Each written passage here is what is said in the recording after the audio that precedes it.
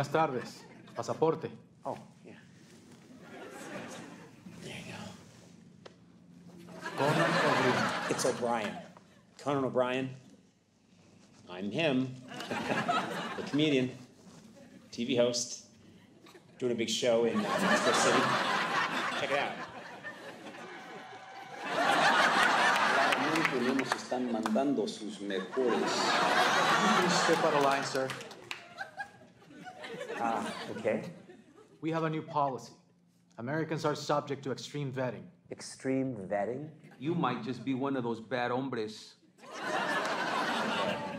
Look, I see what you're doing, all right? We got some new people running the United States, and that's created some tension between our countries.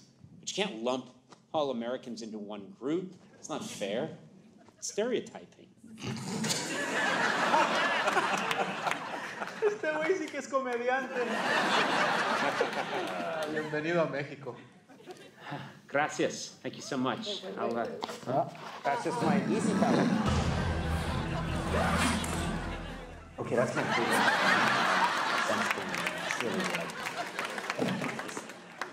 I wasn't sure if you guys would have good Mexican food.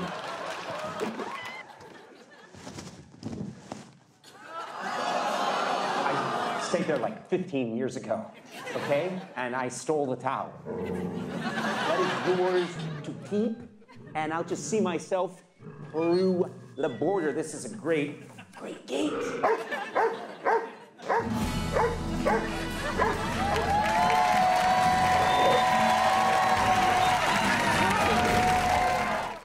Flyby, of course. Live. Hey everybody, welcome to the Conan Made in Mexico live Q&A. That's right. I know what you're about to say. Go ahead, say it. You're way too loud.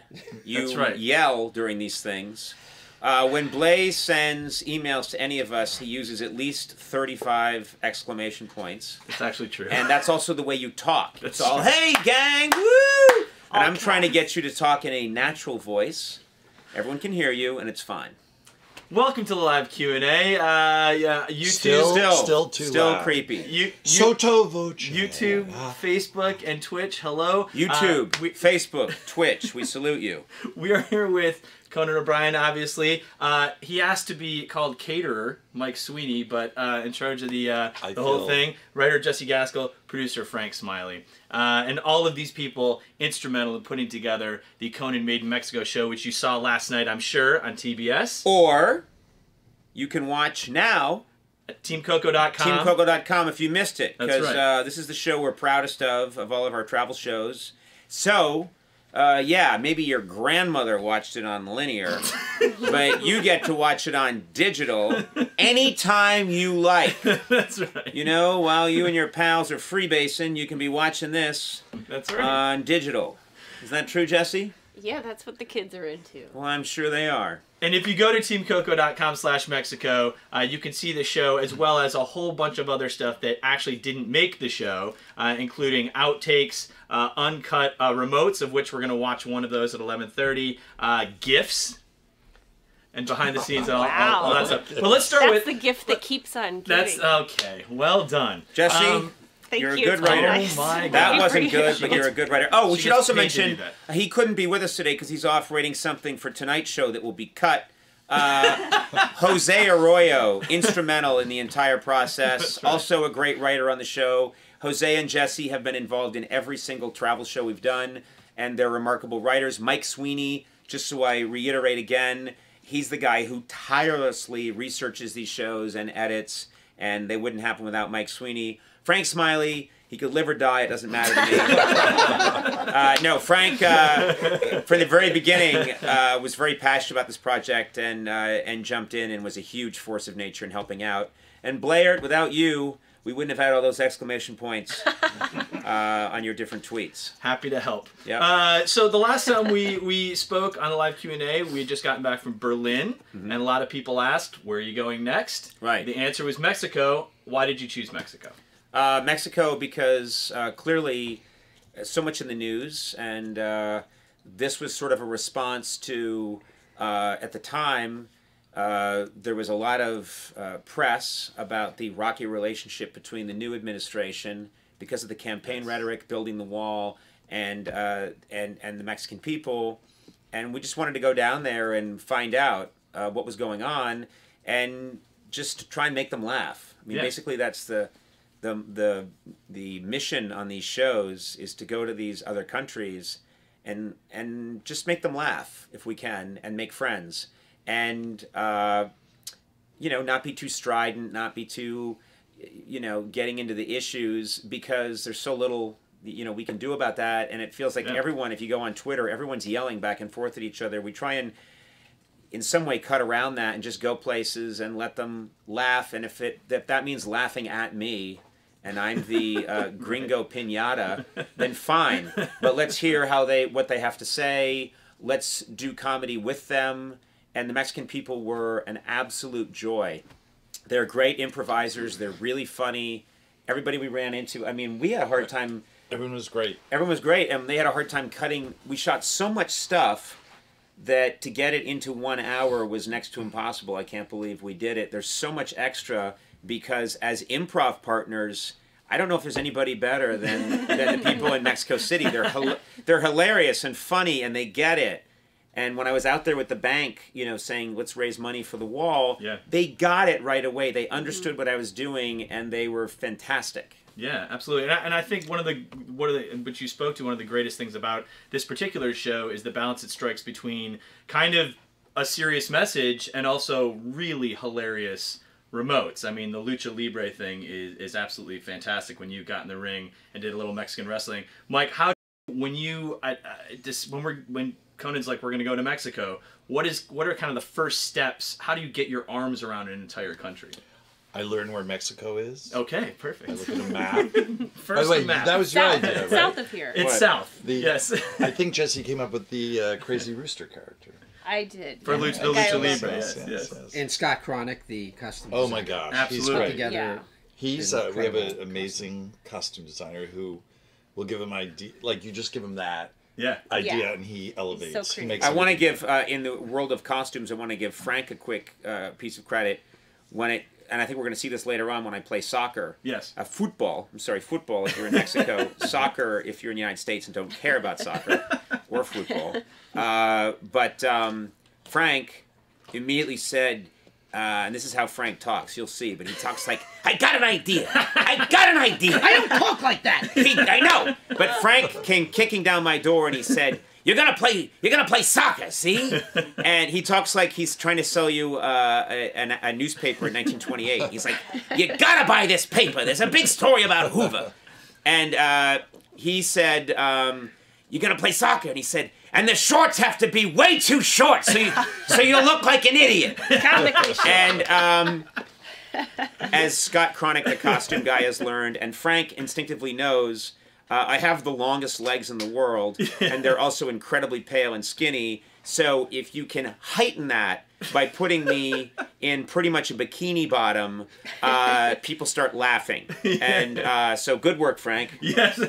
It's called cheating. Yeah. That's right. I knew Mike would like those shorts. I really did enjoy it. I think for people got a pair for people who haven't seen the episode yet, to whet your appetite, we do have a picture of the Lucha Libre costume, which we're going to show right now. Yes, hopefully you haven't eaten. My appetite is there you wet. go. Oh, look at how pale. That really highlights the chest up there. Which is There was no attempt to put makeup on any part of my body Exactly. for that remote, just so people could see what my wife endures every evening. It is hard to tell where your skin No, it stops very and the sallow. costume picks up. It really looks looks like an albino seal that's been dead for 2 weeks, washed up on shore. Exactly. What now? Tracy from YouTube asks, "What did you love about making a telenovela?"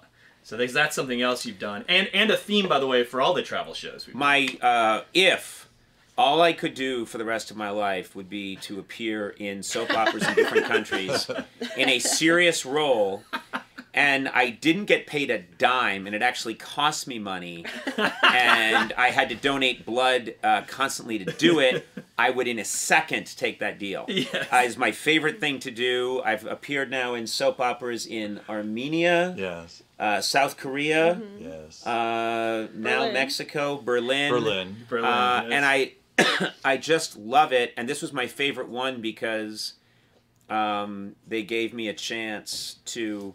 We seriously did ask them for a romantic scene, and they seriously said, "Nah, we don't see you in that situation." They were and then blunt. they were very They were blunt. artists. And then they came back and they said, "You're a Mennonite cheese merchant." No joke. And so I played it straight, and I really did keep forgetting my hat, and they keep... and, I mean, you got to watch that. Please watch that, because it's my chance to... And the craziest thing is they have this beautiful, absolutely, one of the most beautiful women I've ever seen is in the telling of... And at one point, I'm angry that she's not going to buy my... that I'm being trifled with, and they have no cheese to sell. So I'm about to leave, and she puts her hand on my arm, and there's a close-up, and I look at her, and then they cut to her like... She's been struck by a bolt of lightning.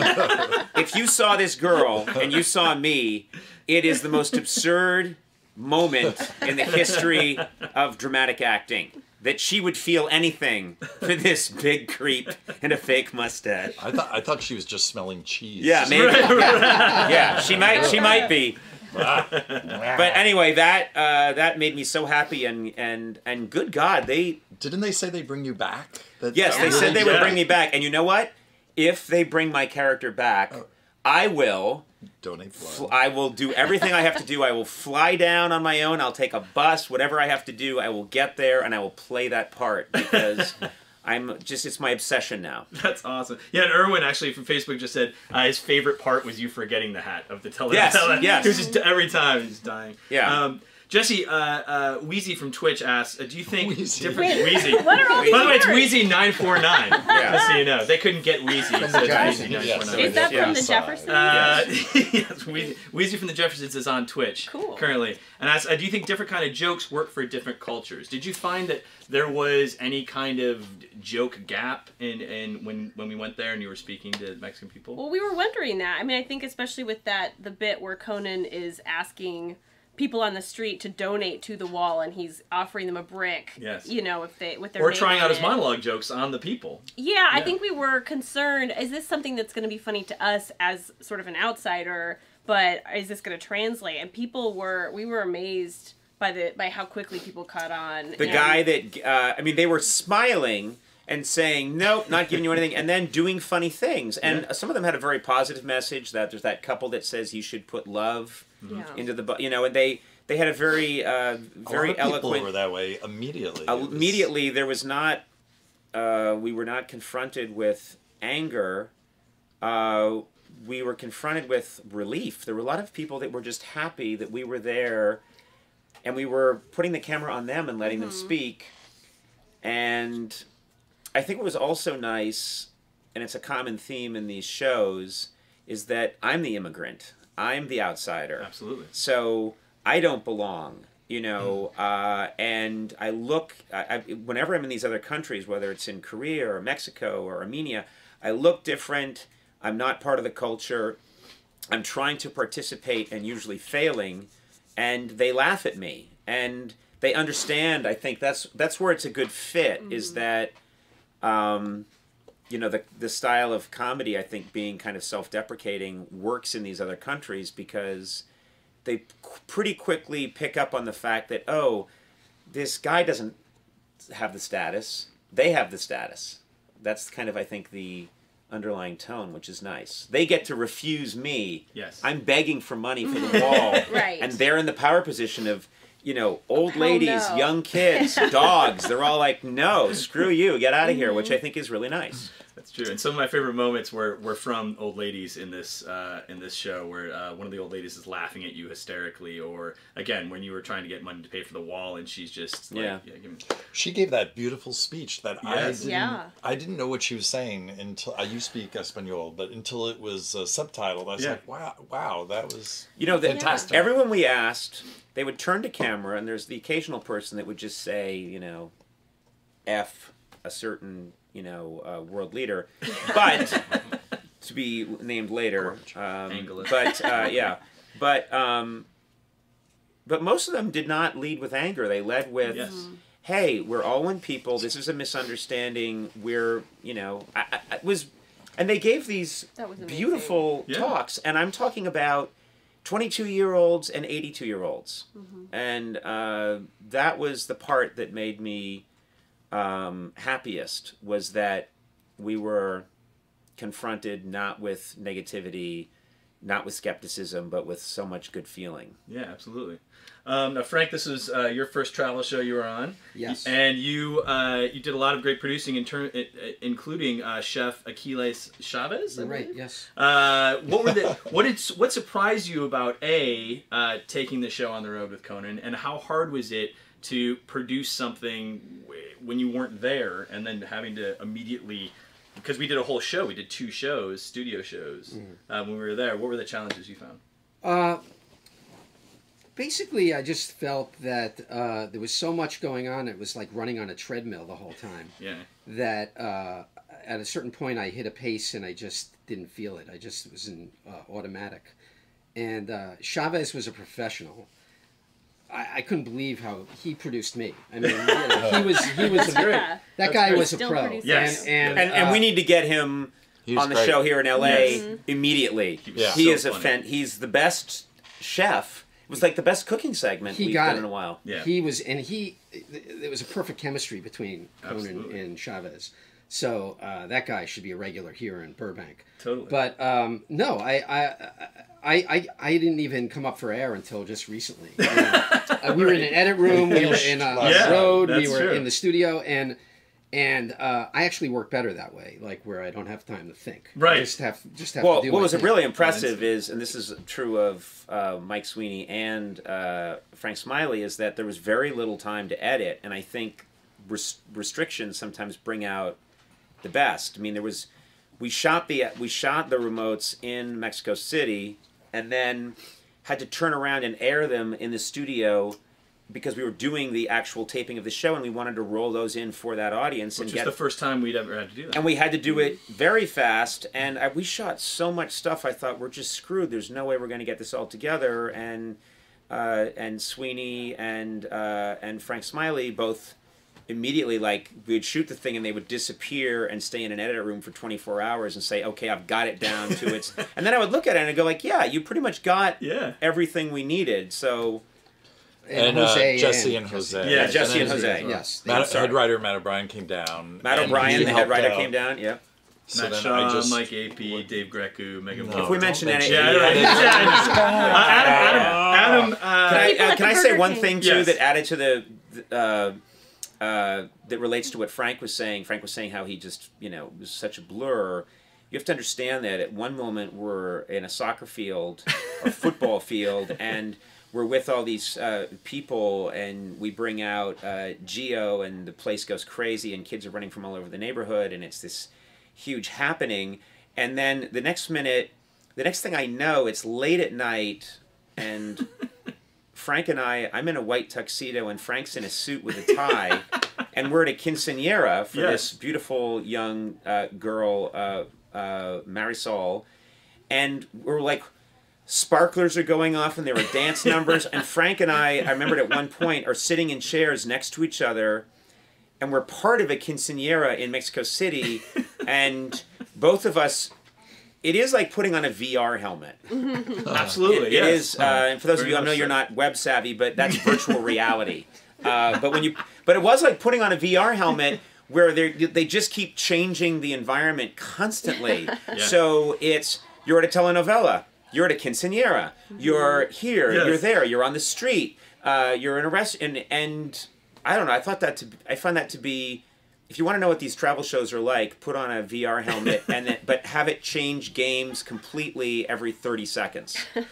Absolutely. And along those lines, Kalek from Twitch asked, was there anything in Mexico that you guys wanted to do that we didn't? Was there anything kind of on the board before we went that we just kind of couldn't I bet do? you Frank has You can see him winding the up. most frustrating thing for me is being in a van, going from place to place, and going, the Anthropology Museum. Oh, Frida Kahlo's Frida Kahlo's house, Trotsky, there it goes. Well, first of all, I made it to the Trotsky Museum, and I know that's a big question for everybody. I got my little Trotsky medallion right here. So many questions. You all know about Trotsky. But anyway, I made it to Trotsky's house, but I desperately wanted to go to the Frida Kahlo Museum, and we actually went to it, and the entire museum came out and took selfies with me, and then I said, hey, can I just come in and look for like 30 seconds? And they went, no.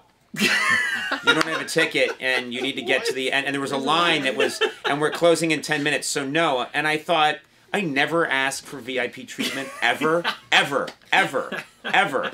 But I said, wait a minute. I took selfies with everyone in line, hundreds of people outside the Free to Call Museum, with the security guards, and then the people that run the museum came out and took selfies with me, and then I went, could I just take a quick peek? And they were like, no! You will obey the rules. So they shut me down hard. But I'll get back there. Go back. That's pretty hardcore. Yeah. What were some of your favorite moments that maybe didn't make it on the air? Any moments? We did a lot of Facebook Live, which was great. You can go to our Facebook page and see a lot of large chunks of us just hanging out, which is fantastic. But anything that that we just didn't shoot, that just hanging out. I mean, the quinceañera for me was such a cool experience. I am so mad at my parents I didn't get one. But really, there's still time. It was this whole. I mean, there's a whole performance involved with it. It's not only does the girl put on the beautiful dress, but then she performed in all of these dance numbers that were choreographed with her friends. That was Michael amazing. Jackson songs. And there was fireworks inside. Her father told me that she spent 3 months working on all these Michael Jackson songs, different numbers, and she has all these guy friends, and they all did all these incredibly complicated synchronized dances, kind of like a Super Bowl performance, which is really what it was. Yeah, absolutely. See, I very spent touching. 3 months on my Haftorah. I would much rather have worked on dance numbers. Yes, for 3 months. That would be an incredible. You know? I remember spending puberty alone in my room. There was you went the opposite. No one talked about it. Dance numbers. Yeah. In the Catholic faith, there's not a lot of. There's a lot of shut up. You're not to talk of this ever again. Exactly. It's like American Werewolf in London. Yeah. What's happening to me? No answers. Like I said before, you can see a whole bunch of great stuff that didn't make the show at teamcoco.com/Mexico. And one of those things that we had to slice down to fit into the hour of Conan Made in Mexico that aired last night was this great remote that Frank produced with Gio dos Santos. Giovanni dos Santos. Thank you. And we're going to watch the uncut remote right now. So sit back and enjoy some very short shorts. Well, it's a Sunday and I'm at Parque Pilares. This is a popular place for people to get together and play pickup games. Mexicans pride themselves on being the very best at football. Well, this gringo's here to school them. I'm going to arrive an unknown and leave a legend. Hola. Hola. How are you? ¿Cómo está? I'm fine. How are you? Do you have any questions for me about my abilities? Yeah. How good are you? Well, I played once in summer camp, 1974. Okay. That was a long time ago. Well, relatively. You know, if you're thinking about geological history, no, pretty recent. Have you ever kicked something? I did. I kicked an old man once. And is he okay? Oh, he beat the shit out of me.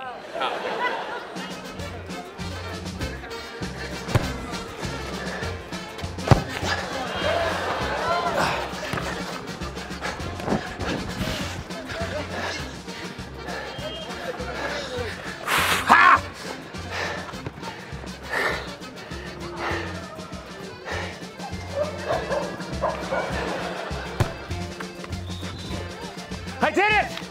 I deflected the ball!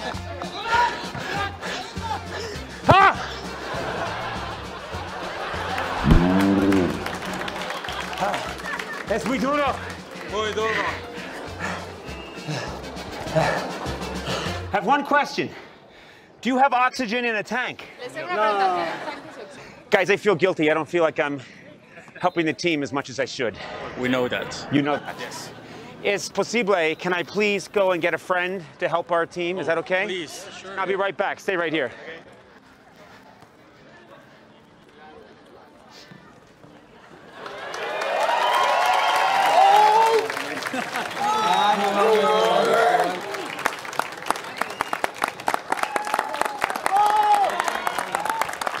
This is my friend.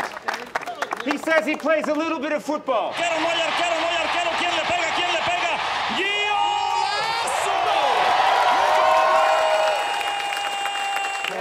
Giovanni, do you know these guys?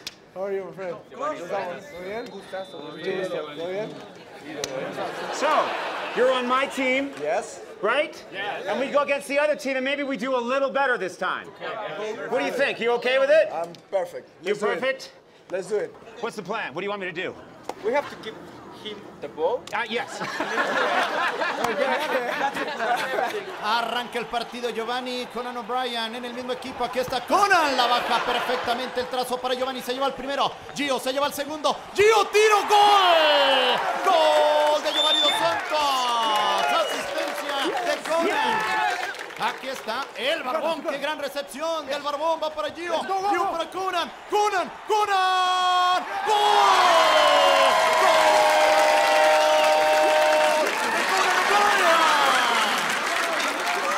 What did you learn from me today when playing football? Yeah. What skills? You saw some of my tricks. What did you learn? I think your first touch, great. First touch. My first touch is great. Yeah. And also, I'm agile like a cat. Yeah. El gato. El gato, They call me El Gato. El gato. You brought so much joy today here to everyone who plays. Thank you so much. Thank you. I have a jersey, Mexican jersey for you. Oh, wow, look at this. That's Look at this. Thank you for coming to my country. Oh, my God. And look, I put my name on the back. I will wear this. You have to wear it. When we play against the United States, yes. You have to wear it. I will wear this. I will wear this, and I will play on your team. Do you want that? Perfect.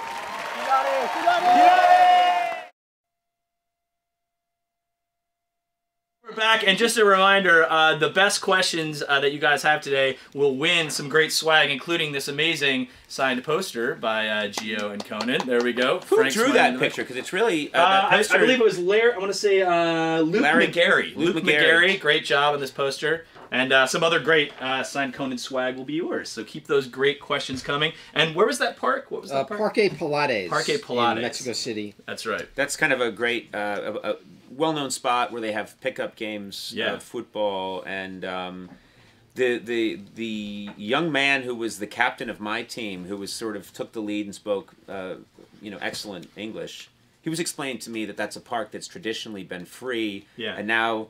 I don't know if it's the city officials are thinking of maybe charging people to use that park. Oh. So we said that we would do our part to kind of, and they had me sign a petition.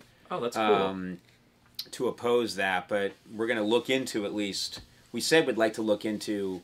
Is there any way we can help with the movement to keep that park free, because it's obviously such a cool place for everybody. But absolutely. Let me just say, when Gio came out and you saw the reaction of those people, that almost I'm devoid of emotions. I lost my emotional center of my brain in an accident a long time ago, but I practically start to cry when I see those young men respond to Gio coming out. It's their dream come true. And then you start to see in the background kids running from other parts of the park, and very quickly such a giant mob formed that we couldn't even film the remote, and it was a lot of work to extract them so that we could get back to the business. It was instantaneous. Instantaneous.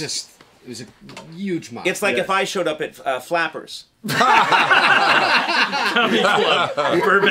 Burbank Comedy Club. Oh, everyone knows Flappers. Oh, sorry. You don't have to explain Flappers. Kilmartin's there every half hour. Yeah, people in Ukraine, Flappers. What's Flappers?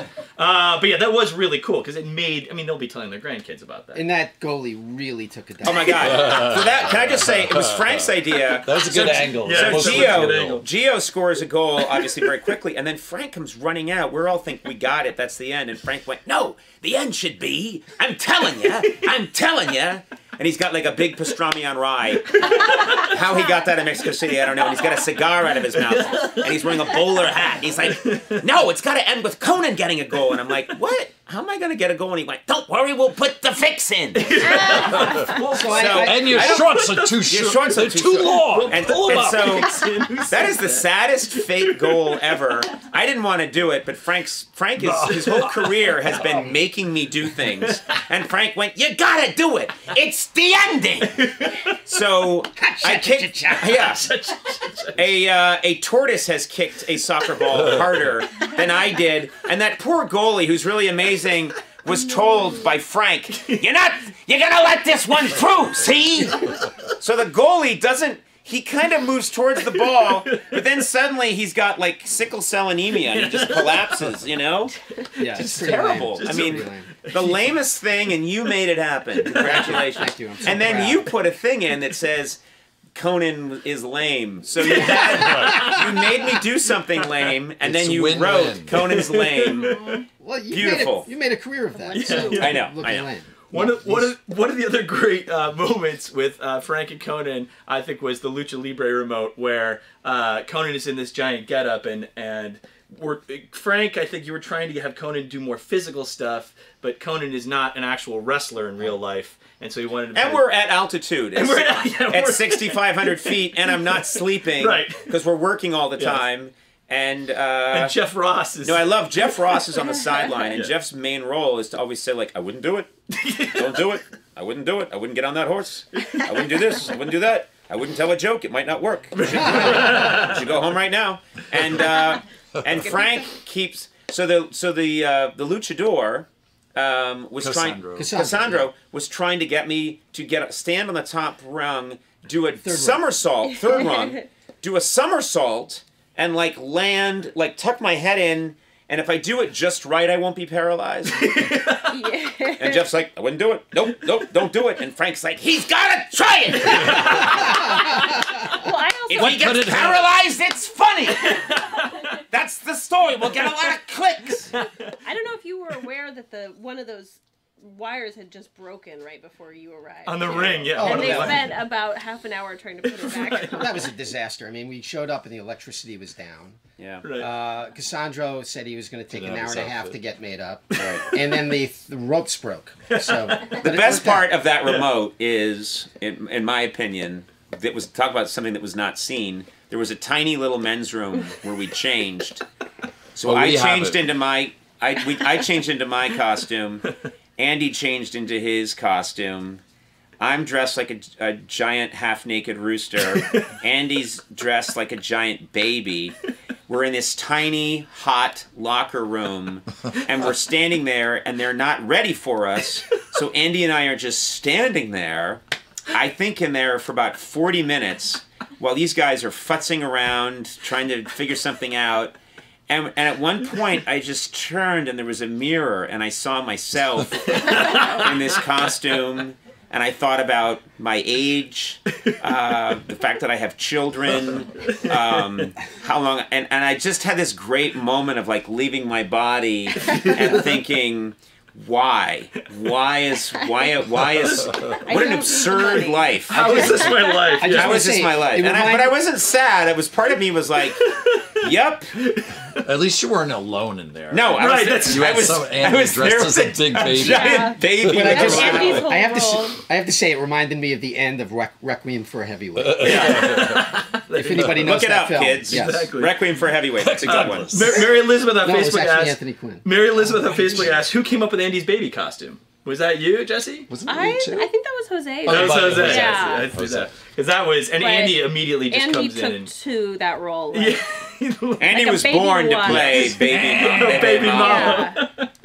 Well, let's talk quickly about that. You know, the remotes were only one half of Mexico. The other half was the studio show with Diego Luna, President Vicente Fox, Calibre 50, as well as a monologue in Espanol.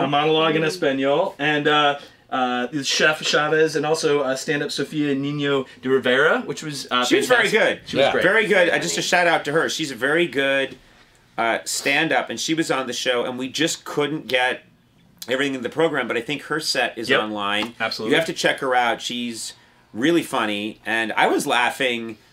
I speak some Spanish, and so she was speaking quickly, but I could kind of understand what she was saying, and I thought her set was really funny, and then later on I had other things explained to me, but just her physicality was very funny. She's very good. Absolutely. And so, and what was it like, talk about out-of-body experiences, what was it like being in this Mexican set doing a studio show? I mean, I know you worked really hard on your monologue. Was it that different from being here? It was because we had a whole Mexican crew and all these other people. First of all, we cannot say enough good about the crew at Televisa. Absolutely, they were fantastic. The director, Lalo, the executive producer, And then these cameramen, Andrea Salas. Yeah, they did such an incredible job. They made it so easy for us. The audience was fantastic. So we didn't know what to expect. Yeah. Walked out there. There was so much goodwill. They tolerated my attempts at Spanish. Yeah. And I was very pleasantly surprised at.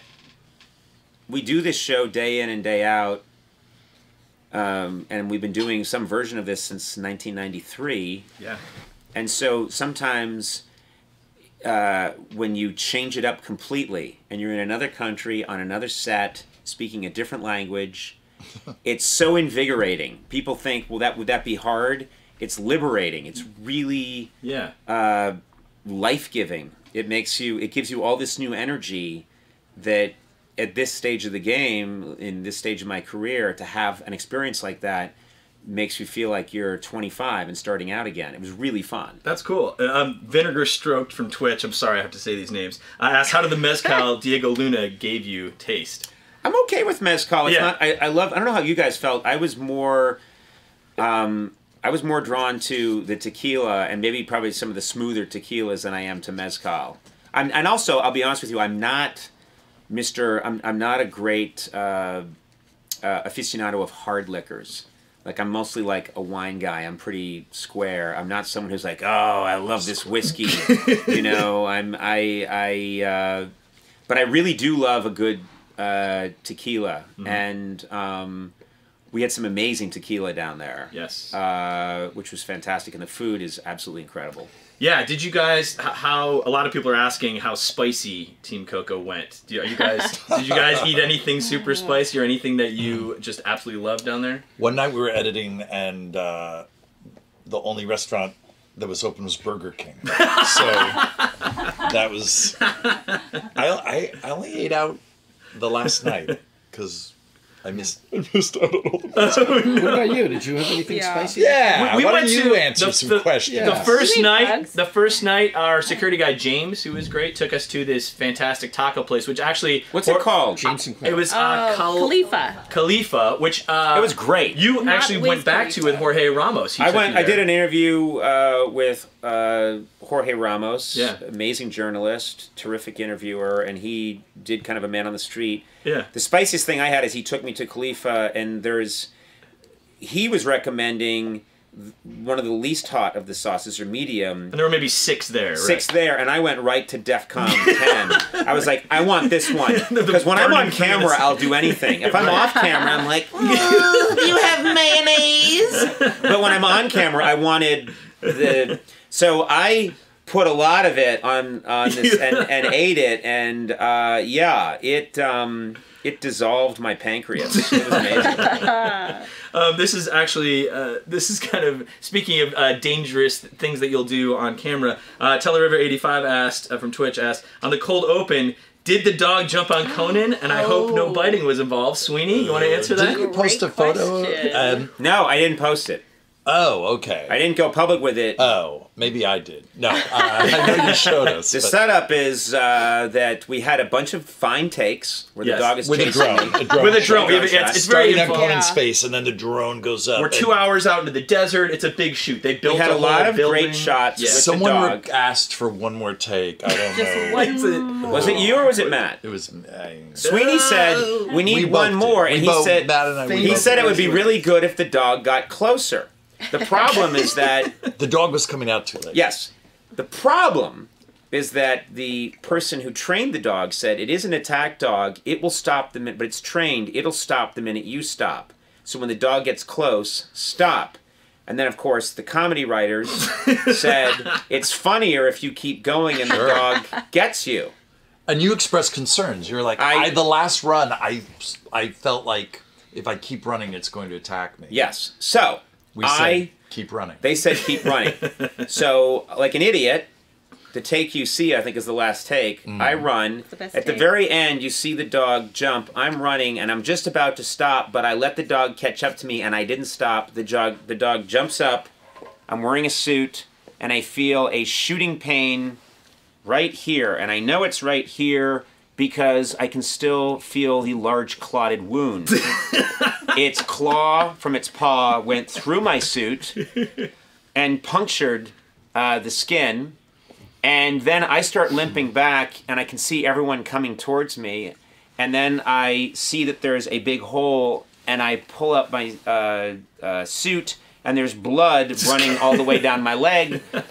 And so they come, and they have like Bactine, whatever, the stuff you have on a camping trip. And anyway, over the next day, I bled through like 4 Band-Aids. That just kept, every time I would replace it would bleed through. And then this massive bruise. But you felt alive. And then my and then my wife saw it. We got the take. My wife sees me like step out of the shower, and she's like, "What the hell happened?" And I said, "Oh, they used an attack dog." And she's like, "What?" And I'm always coming home with something messed up, and she's always saying, "What happened?" And I said, "Well, we were doing something that involved a falcon holding a razor blade." Right. So I still have, you know, I don't think you can see it, but because I can't get my legs high enough, but I still have a healthy. Yeah, don't show. It's actually, we actually have a shot of it in the Cold Open BTS on the website. Do you have a shot of it? Yeah, we have video of it, which is, you can see how it all went down, which is, if you want to... actually in the Cold Open. There's also footage of me rubbing Alpo on your suit leg. Just before. Behind. The dog, it wasn't the dog's fault. Dog was a Belgian Shepherd. Yeah. Great dog. Really fantastic. Beautiful dog. Really well trained. And he does a great take in the Cold Open where I'm explaining who I am. The dog's like... Yeah. I also love that the dog can read when I hold up the Trump towel. The dog's like, so the dog's familiar with Trump's real estate holdings. Right, exactly.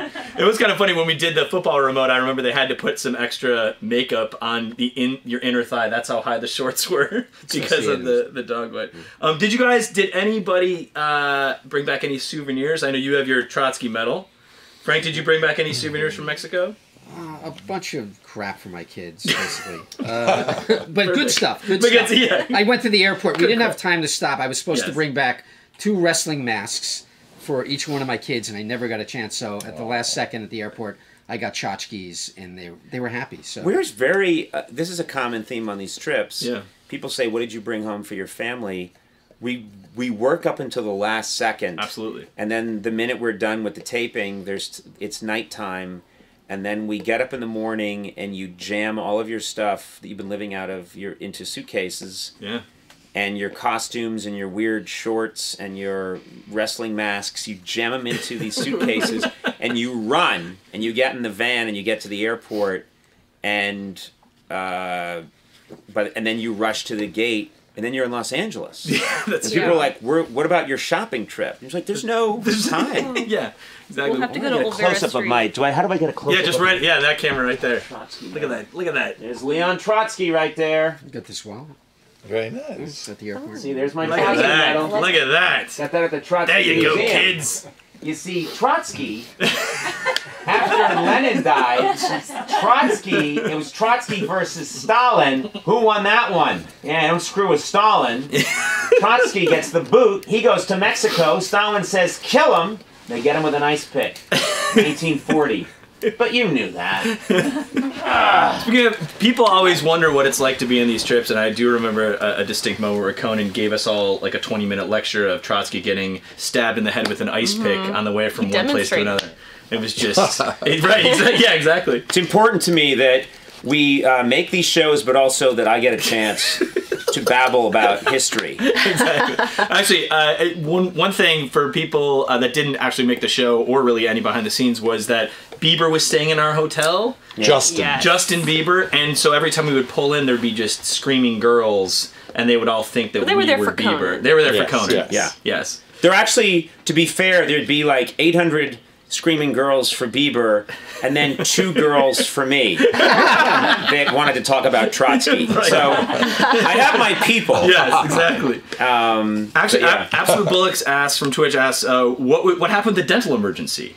Oh, that's after the wrestling. Yeah. We go out to dinner after the wrestling. Yes. And I literally bite into a piece of bread, and I'm sitting next to Andy talking to him, and all of a sudden I feel something, and I reach into my mouth and I pull out a tooth, and it was just the cap, the crown, but it was in the back tooth, and it had popped off, I think, during the wrestling. People are horrified, by the way, in the room. Yeah.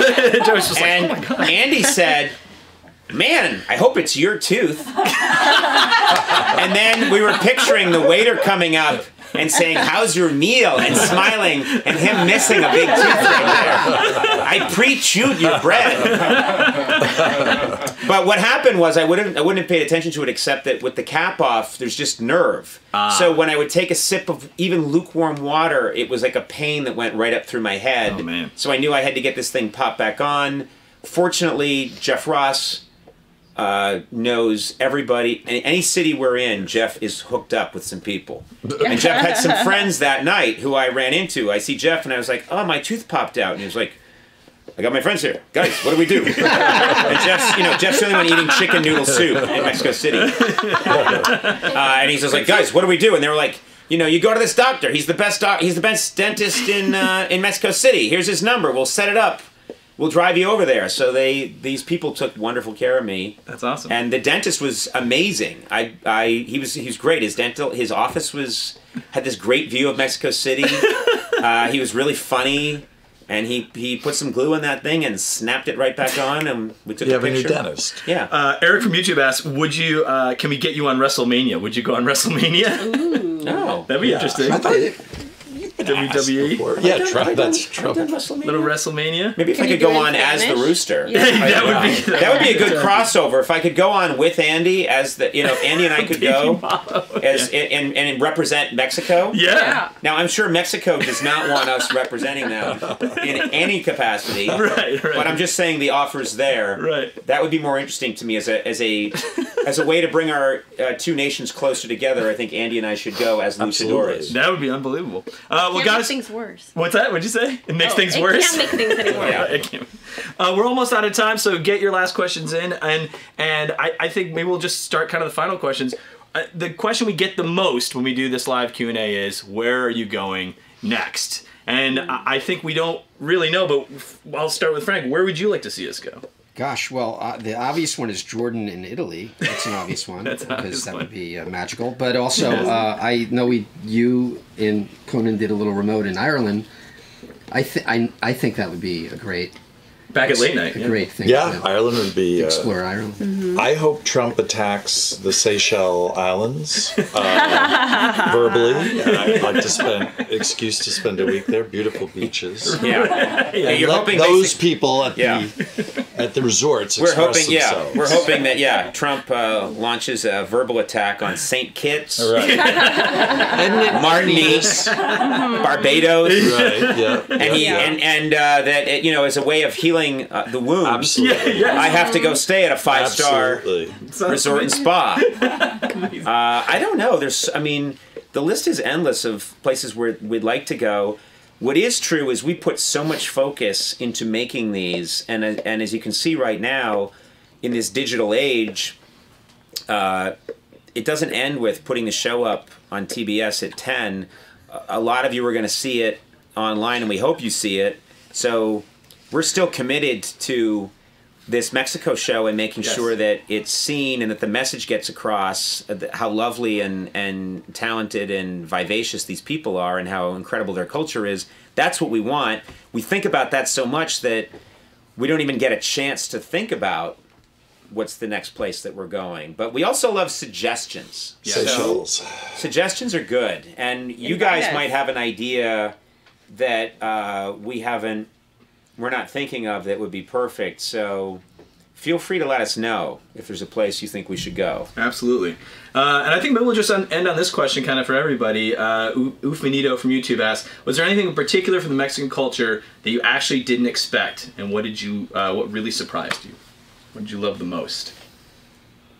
Yeah, I felt like as we were talking to Mexicans about Trump and about the wall, the sense I got for a lot of them, they were like, yeah, we've been dealing with either not agreeing with our president or having issues with our government for a long time. And so they were very empathetic to us in that sense. It was... Right. Yeah, they don't really like their current president. current president. Right. So you don't like Trump? I mean, I don't want to get political. But yeah, I mean, and so for me, that really came across where they thought, yeah, we have complicated politics too, and we're very used to this feeling of, you know, of there being political turmoil. So we understand that we can separate Americans from the policies of their government. Right. That's interesting. They were so appreciative of the fact that we came, and that was really moving to all of us, I think. But our fixer, and she was everything for us. She explain what a fixer is. Producer. Yeah, she's our local producer. She is really couldn't have done the show without Maritza Carvajal, and she said that she never gets moved, but she was brought to tears by the end of it all because of what it meant to her. There was an immediate understanding of what it is we were trying to do, and then the Mexican people made it happen. So that's, you know, they say it takes two to tango. There's our effort, and I'm not putting our effort down, but it was the chemistry of us going down there, and then the Mexican people are the ones that took our effort and like slam dunked it with enthusiasm and graciousness and incredibly there's such good humor and goodwill.